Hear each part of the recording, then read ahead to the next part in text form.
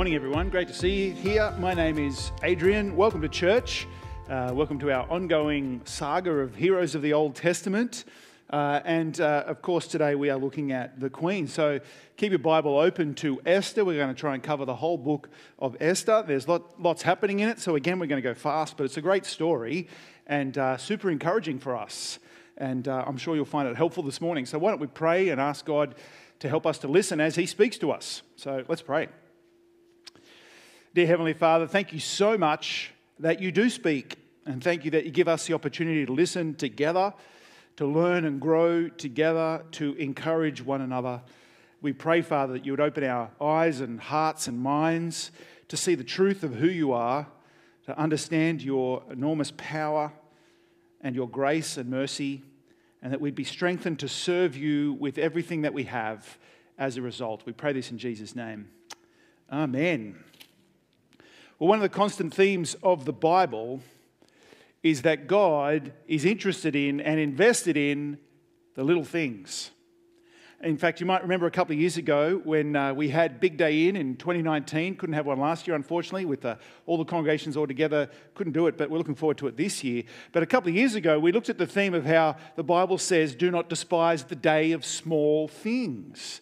Because all through the Bible, God uses small numbers. Like when Gideon raises an army to try and attack the Midianites, and God says, your army's too big, get rid of 22,000 of them. Still too big, get rid of 10,000 of them. And he just has a handful of men, and God gives them victory. Or there's a moment where Jonathan and his shield bearer attack the Philistines, and they win. Jonathan's got a sword, his shield bearer's just got a shield. I'm not sure what he can do, but the two of them, God gives them victory. God uses small people.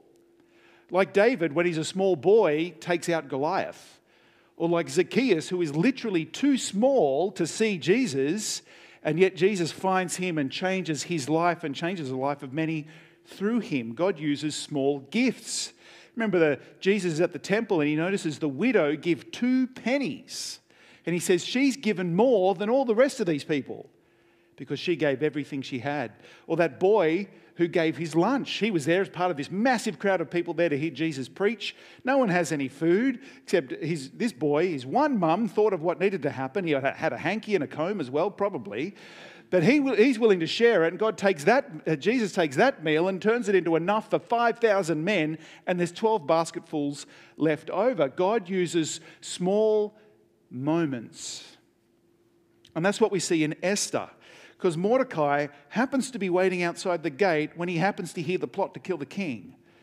And then later the king happens to not be able to sleep just when Haman is plotting his evil plan. And he just happens to read what Mordecai did. And it's just the moment before Haman walks in. And another way of putting what we're going to see in Esther is that God exalts the humble. God is interested in the little ones and the little things because God exalts the humble. But it's worth remembering that as God exalts the humble and humbles the exalted, it's not just that being small and insignificant saves you. Now, the Bible is clear, righteousness always comes by faith. Righteousness comes by trusting God, depending on God, acknowledging God. Now, the thing is, that's a whole lot easier to do when you recognize how small and weak and dependent you are. It's when you feel secure in your position, your possessions, your power, your privilege. When you rely on yourself, then you start to think you don't need God. You're tempted to think you can do it on your own. You trust yourself. It's when you're weak and have nothing, then you trust in God. And that's what we're going to see in Esther. Our story takes place in Susa, which is the capital city of the Persian Empire. And you remember that what was left of God's people, they'd been through a whole bunch of hard times. They were there in the southern kingdom around Jerusalem, 10 northern tribes wiped out, 2 tribes around Jerusalem. Babylon comes and invades and defeats them because they'd started to trust in Egypt. They'd started to trust in themselves. They'd started to trust everything except God. So Babylon defeats them, takes them into exile. And while they're there, remember the story of Daniel and his friends. They're saved by God and lifted up by God, protected by God. who reveals to the Babylonian king that God is the King of Kings. But after Nebuchadnezzar dies and more Babylonian kings come along, Babylon is taken out by the Persian Empire. So Babylon is wiped out, Persia takes over. And that's where we're at the moment. In fact, by this time, many of the Israelites who were in exile have been allowed to return to Jerusalem to try and rebuild the temple, to try and rebuild what they had, but others have stayed behind. So God's people who've been promised the land, they've been promised that God would multiply them, that He would bless them, and that through them all the nations would be blessed. Well, actually, here they are. They're scattered all over the place. They're scattered throughout the world. Many of them are away from the land. They're living amongst the people who don't know God and don't fear God. And so it's in this context that Esther, who is an orphan, and her cousin Mordecai, who kind of adopts her and becomes her uncle/father really, turn out to be in the right place at the right time for God to save and bless His people in a really surprising way. And it all starts with the Persian king Ahasuerus, also known as Xerxes. He starts looking for a new queen. He got rid of the old one, didn't like her. And in his search for a new queen, we're introduced to Mordecai and Esther. So read chapter 2, verse 5 with me, where it says, "In the fortress of Susa there was a Jewish man named Mordecai, son of Jair, son of Shimei, son of Kish, a Benjaminite. He had been taken into exile from Jerusalem with the other captives when King Nebuchadnezzar of Babylon took King Jeconiah of Judah into exile. Mordecai was the legal guardian of his cousin Hadassah, that is Esther, because she had no father or mother. The young woman had a beautiful figure and was extremely good looking. When her father and mother died, Mordecai had adopted her as his own daughter." Notice in all these things, these big events happen to them. They're not volunteering for them. Mordecai was taken into exile in verse 6. He didn't choose to be in this place. Verse 8, the women were gathered to the fortress. Esther doesn't enter a beauty pageant. The king has commanded every woman to present themselves to him. But we also read there that Esther is just like Joseph that we saw last week. Joseph, who kept getting put into situations not of his choosing, but he honoured God and made the most of it. Esther's like that. But also like Joseph, Esther is very good looking. But have a look at verse 10 of chapter 2. Esther did not reveal her ethnicity or her family background because Mordecai had ordered her not to make them known. Don't tell anyone you're Jewish, he says. And the implication is, I think Mordecai is afraid for her welfare. And he is proved right, isn't he, that there are people in the palace. In fact, in the very next chapter, we'll see how evil Haman is. But at the same time, he's not quite right. Because God had called the Jews to himself to be his people, to be a light to the nations, to stand out as different, not to blend in, but to be holy and distinct. So Mordecai's trust in God at this point is not as strong as it could be. It's a little bit like Abraham, who'd been promised by God, I will bless you, but in his travels he lies that his wife is his sister because he's afraid that he's going to get in trouble because he's married to this beautiful woman. His son does exactly the same thing, lies that his wife is really his sister. They don't trust God. And sometimes we are tempted to think, aren't we, that things will go better for us if we keep our heads down as Christians and just blend in with society. It's the safe option, isn't it? Don't make a fuss. Don't stand out too much as Christians or as the church. Don't say all the kind of weird things of the Bible. Don't be too strange, whether it's with workmates or with neighbours or friends or with the sporting team that you're part of. There's this temptation to think it will go better for me if I don't mention I'm a Christian or if I don't really make a big deal of it. But you know what? We have been called, even more than the Jews in the Old Testament, together in Christ, we have been called to be salt and light in the world, to stand out like stars in the night sky. We're called to be different. We're called to be known. But anyway, by the end of chapter 2, Esther is chosen to be the queen of Persia after 6 months of soaking in a bath of perfume and 6 months of soaking in a bath of cream or whatever it is. And there's an enormous banquet in her honour. The people are happy about it because they have a whole bunch of their tax payments cancelled and the king hands out gifts. So it's a big happy occasion. But a really significant moment happens at the end of chapter 2, verse 21. Mordecai is at the king's gate. He's at the entrance to the palace there every day, trying to get a glimpse of Esther and see how she's doing, hear how she's doing. He's just there all the time. And because he's there, he overhears two of the king's guards, two of the king's eunuchs, plotting to kill the king. And so he gets a message to Esther, who gets a message to the king. The king is saved, the guards are wiped out, and the event is recorded, but nothing happens yet. Then in chapter 3, we meet this guy called Haman. Now, Haman is second in charge of the whole empire. And because of his stature, everyone is commanded to bow down to him as he passes along. But Mordecai, there at the main entrance to the palace, refused and would not bow down. Now, we're not told why Mordecai wouldn't bow down. He may have just had a bad back. It doesn't say why he wouldn't do it. But it's pretty similar to in the story of Daniel, where Shadrach, Meshach, and Abednego would not bow down when the king had a statue of himself, 90 feet high, 9 feet wide, this gold statue built of himself, and ordered everyone to bow down and worship it. And these three men who loved the God of the universe, they refused. In the ancient world, the kings and the rulers would often try to claim themselves status equal to God and ordered people to pray to them and worship them. It's a way of instilling fear and controlling people. But Mordecai knows that God commanded his people, "You shall have no other gods but me. You shall not bow down and worship anything. No idols, nothing in creation, in heaven above or earth below. Don't worship anything other than me." And so Mordecai won't bow. Now Haman is enraged and furious that Mordecai will not bow down because he is a Jew, we're told. So listen to chapter 3, verse 6.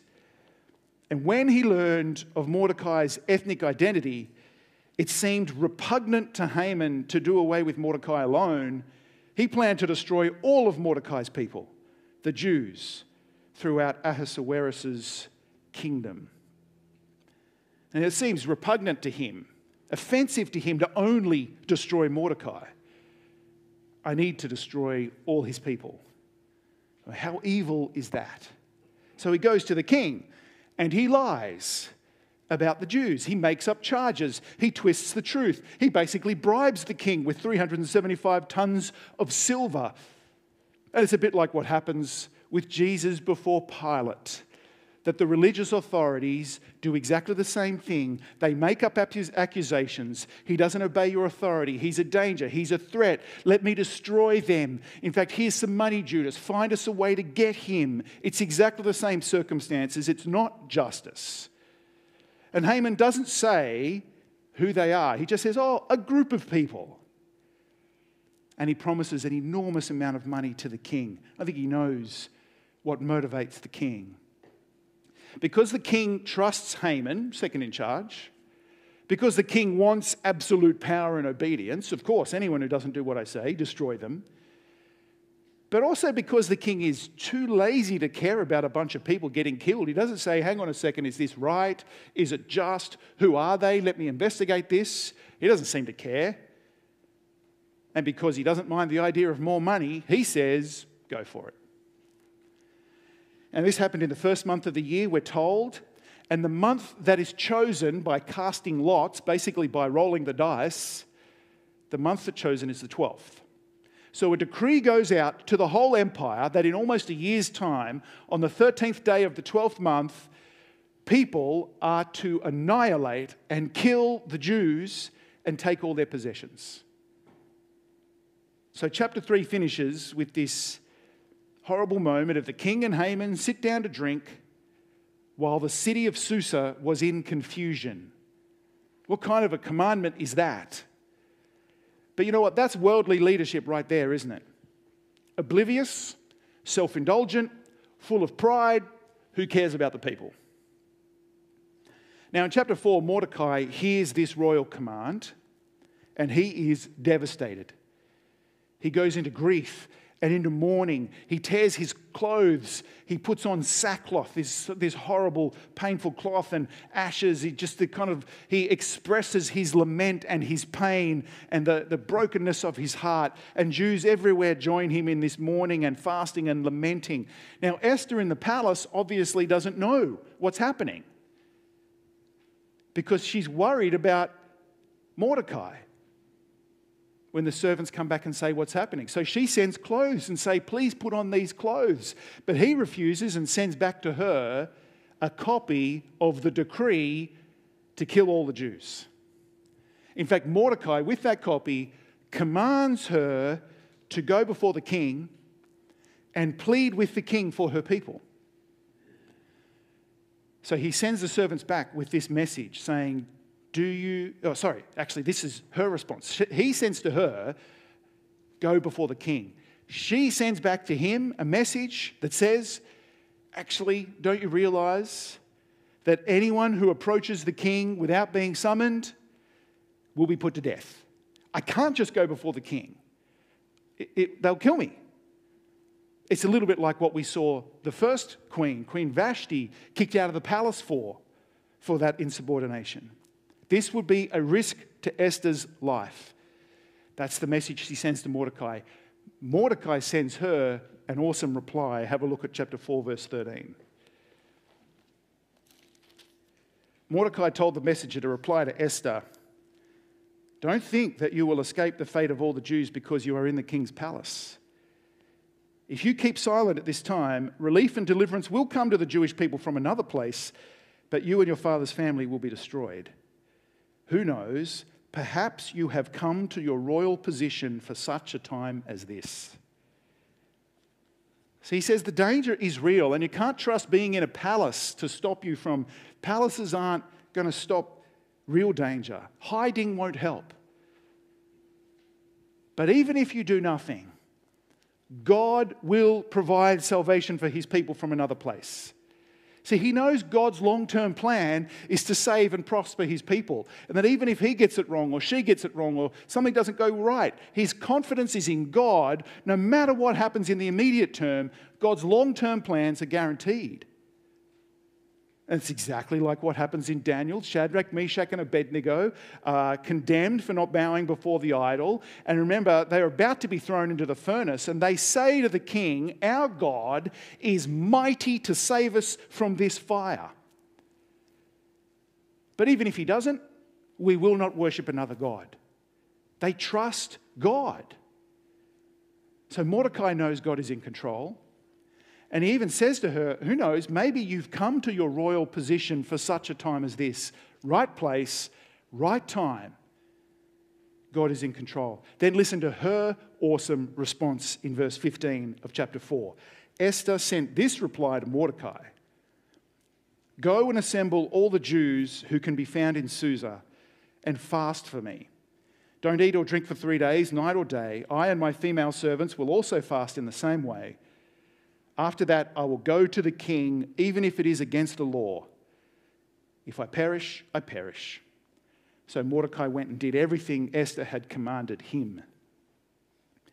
Now, I think implied in that fasting, it's interesting it doesn't mention it, but I think implied in that is a humble and mournful calling on God in prayer for assistance in time of great trial. I think prayer is part of what they are doing.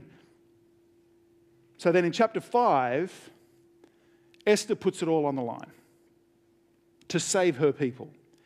She risks her life to intercede for her people, goes before the king to stand before the throne to be an advocate for her people who are under the death penalty.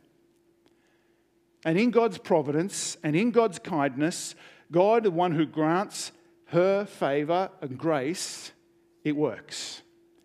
Because the king is pleased that she has appeared. and she obtains favor in his eyes. And he offers to do whatever she requests, even half the kingdom. I don't know what it is about ancient kings, but they love to offer half their kingdom all the time.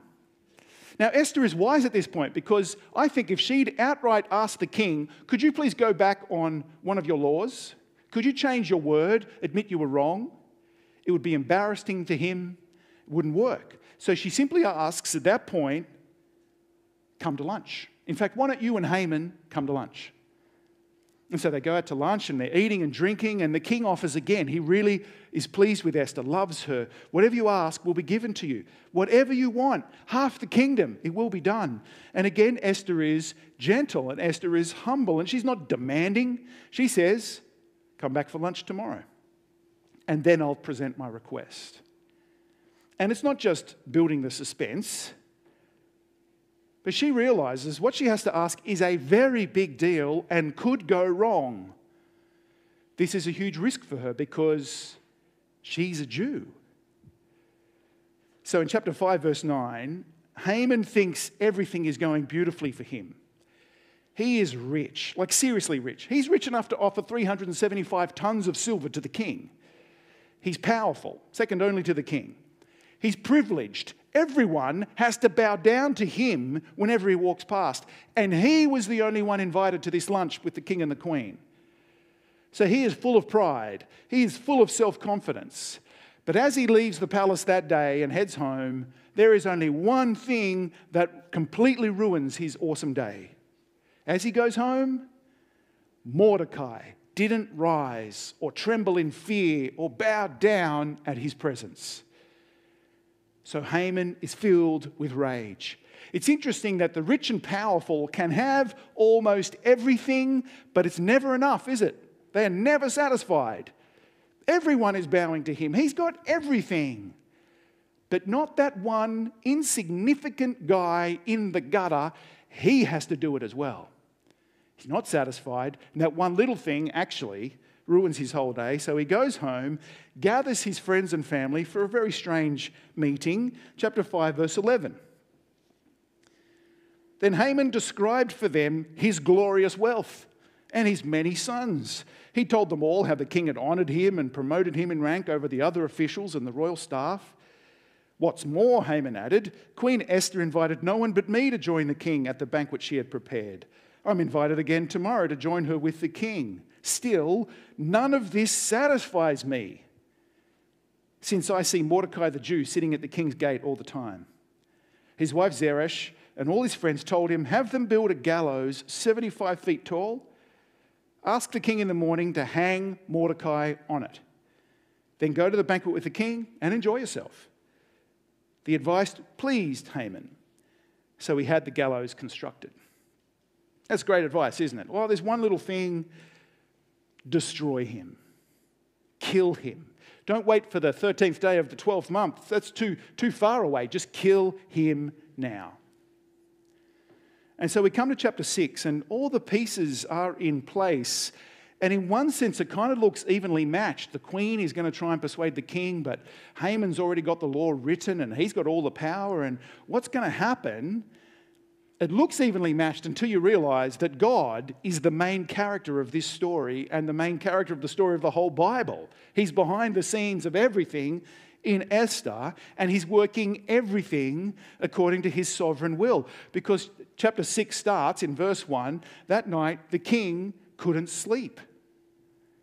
That's convenient. So he ordered the book recording daily events to be brought and read. Which shows he is a very smart man. If you can't get to sleep, get someone to read you the minutes of the last few parish council meetings. That's a perfect solution to insomnia. That's what he's got, and kind of, okay, the agenda, the meeting opened with... But they happened to read the account of how Mordecai had saved the king's life. Again, perfect timing. And the king asks, whatever was done for that guy. It was a strange time to ask it. He didn't ask it at the time that his life got saved, but he says, what did we do for him? And the answer is nothing.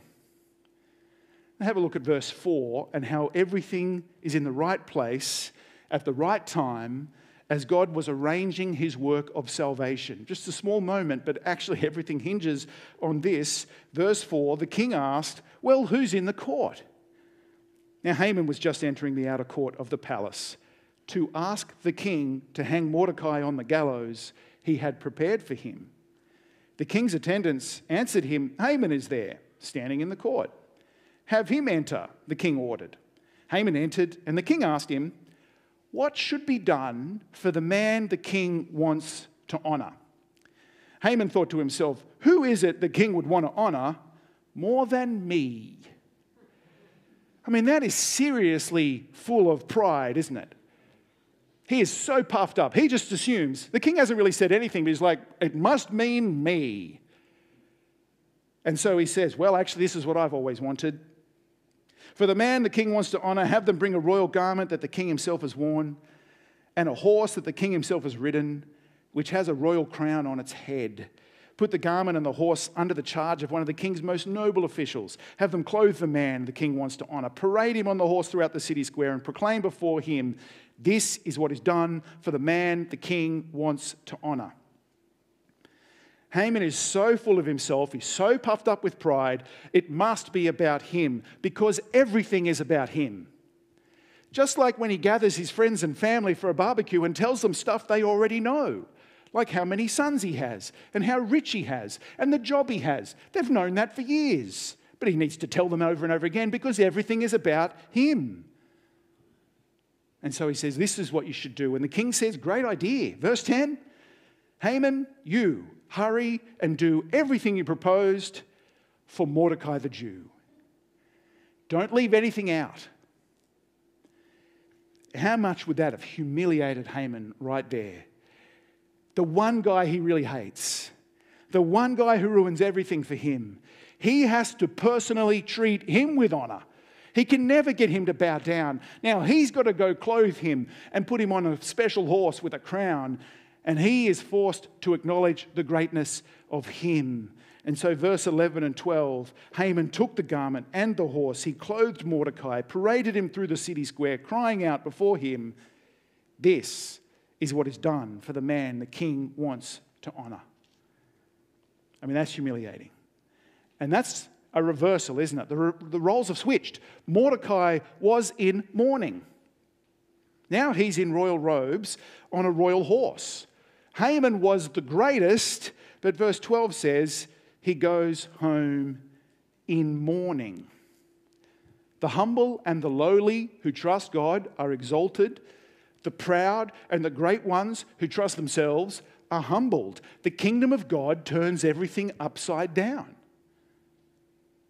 More accurately, it turns everything right side up. Because in the world, we have everything upside down because of sin and selfishness. Jesus comes to make everything right. And so at the end of chapter 6, Haman's friends have this really interesting line. They say, you cannot win this one because Mordecai is Jewish. And I wonder if there's this sense that they know that the indestructible nature of the people of God because he's on their side.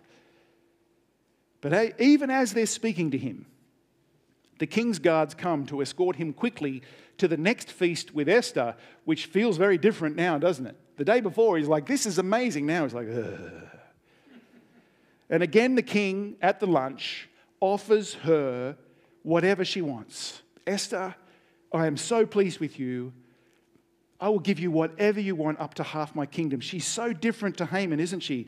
He is full of pride. He is demanding, give me all the stuff. She is humble. And she's reluctant to ask until it's offered repeatedly. And so her request is a pretty simple one. And it's very cleverly put in chapter 7, verse 3.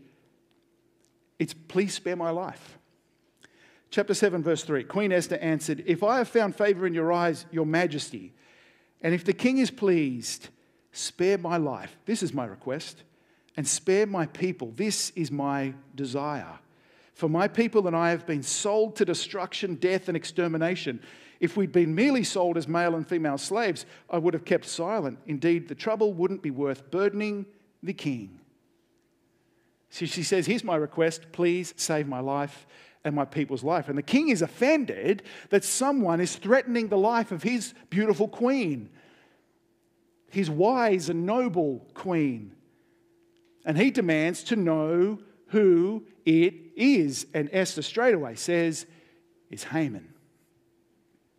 And Haman stands up terrified. Fair enough. He just stands there, completely terrified. The king is furious, and earlier in the book, he'd had this full-on rage, temper, anger moment.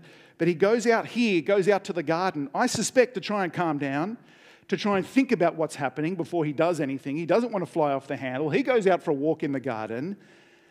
And when he comes back in, he sees Haman all over Esther, begging her for his life, and it doesn't look good. When the king comes back in and sees him doing that, verse 8, he actually says, would he really violate or assault or harm the queen while I'm in the house?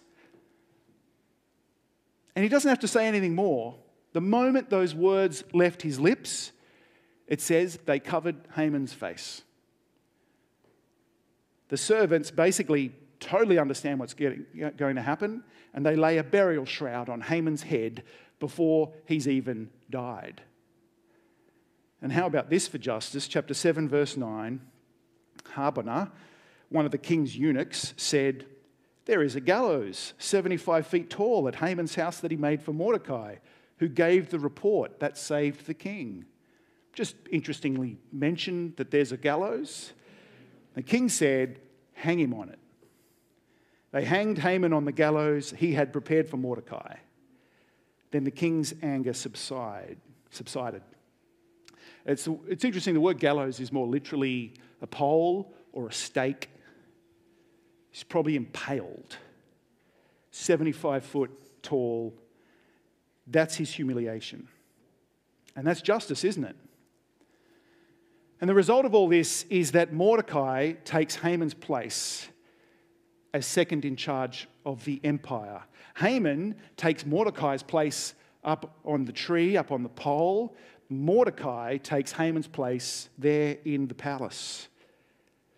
And then when it comes to trying to protect the Jews, the king actually hands to Mordecai and Esther, he hands to Mordecai his signet ring, his authority, and he says, you write whatever law you need, but you cannot revoke a law that's already been written. So you can't just say, oh, the king's word is wrong sometimes, let's get rid of that law. You can write a law, but it can't unwrite one. So they write a new law that says, on the 13th day of the 12th month, the Jews are commanded to gather and organize and defend themselves and destroy anyone who seeks to attack them. And this command goes out to all the empire that the king is actually on the Jews' side. And in fact, many of the ethnic groups, many of the peoples start identifying as Jews. It's interesting, isn't it? The book started with Mordecai feeling the need to hide their heritage. Now people want to be Jews, to join God's people and experience God's blessing. And then when the day comes, there's fighting, but God gives them victory. And the Jews absolutely smash their enemies. The Jews are saved, the enemies are destroyed, the empire has peace, and justice is done. Because God has exalted the humble and humbled the exalted. Now, very quickly, what does that mean for us today? I have 3 implications that I want to share super briefly. Firstly, trust the sovereignty of God. There's another example, isn't it? It's a perfect example of how God works in the details of human history, of circumstances, to bring about his spectacular plans. We can trust him no matter what is going on in our lives, because he assures us personally that he is at work in all those things for the good of those who love him and who've been called by him. That's where we will find comfort and assurance. We might not know the details of how he'll get us there, but we know God has promised, he has guaranteed our blessing, our salvation, our eternal life through Jesus. Trust the sovereignty of God. Secondly, trust God's timing. See, the story of Mordecai in particular, going from ashes in the gutter at the palace gate in chapter 4, verse 1, to then ruling at the right hand of the king, actually reminds us of the parable Jesus tells in Luke 16. Do you remember that parable of the rich man and Lazarus? There's a rich man living in a feast, lavishly dressed, lavish food. Lazarus is this beggar outside his gate, poor, starving, covered in sores. He's got nothing. Now, both men die, and Jesus says, well, the rich man goes down into torment in Hades, and Lazarus is carried away to Abraham's side, to joy and to fellowship. Their situation in life is reversed in the next life. And the only thing that can save you, says Jesus, is hearing God's message, trusting God's word, receiving it with faith. Now, the reason I mention this story is because people read Esther and see it as a promise of prosperity. Because look at what happened. They were saved and they ended up more powerful and richer at the end of it. And they see it as a promise of success and prosperity in this life that we should all experience. Prosperity guaranteed for every Christian. And if you don't have that, if you don't have success, if you don't have riches, if you don't have health and everything you ever wanted, then it's because you're doing Christianity wrong, or you don't have enough faith, or you're not a good enough child of God. You don't have enough Holy Spirit. God has a problem with you, is what they say, which is just so far from the gospel truth in Jesus Christ. But you see, Esther is a beautiful promise to us of prosperity and success and victory and joy and peace in eternity. See, this moment of victory and salvation for the Jews is just that. It's a moment. The ultimate reversal of fortune, the ultimate exaltation that we're looking forward to is in the new creation. The Jews here are still in a foreign land as exiles. They're still separated from the fullness of God's promised blessings to Abraham. No matter how nice it was to live in a palace, it was only for a while. Esther and Mordecai still died. But Jesus came so that those who humble themselves before him in trust and dependence will be given ultimate glory in eternity. We'll be in God's presence, in God's city, gathered around God's throne in heavenly new creation for eternity. That's our guarantee. So trust God's timing. Thirdly, trust our perfect advocate. I love Esther's quiet and humble yet powerful courage in this story. The way she goes before the king. And in this, she points us to Jesus. Because we have someone who is willing to go before the King of the universe and plead for our lives. We have someone who is willing to put their life on the line and approach the throne of God as our advocate, as our friend, as our counselor, as our representative and mediator. We have someone who will stand before God for us, and he will argue our case that we be saved and live forever. And that is Jesus. And it does cost him his life, but he lays it down freely so that we might live.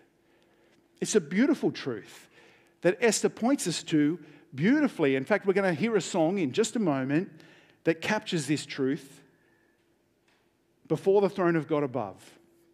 It says this, before the throne of God above, I have a strong, a perfect plea.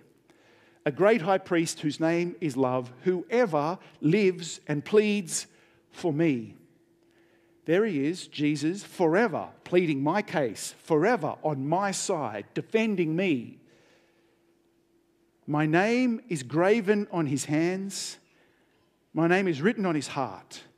I know that while in heaven he stands, no tongue can bid me thence depart. Because of Jesus, because of his death, his resurrection, because he is our advocate, then I belong. We belong in heaven. We are at home in the presence of God. No one can tell us to leave. That's where we should be, in the throne room of God for eternity. So why don't we listen to that song now as it's played for us.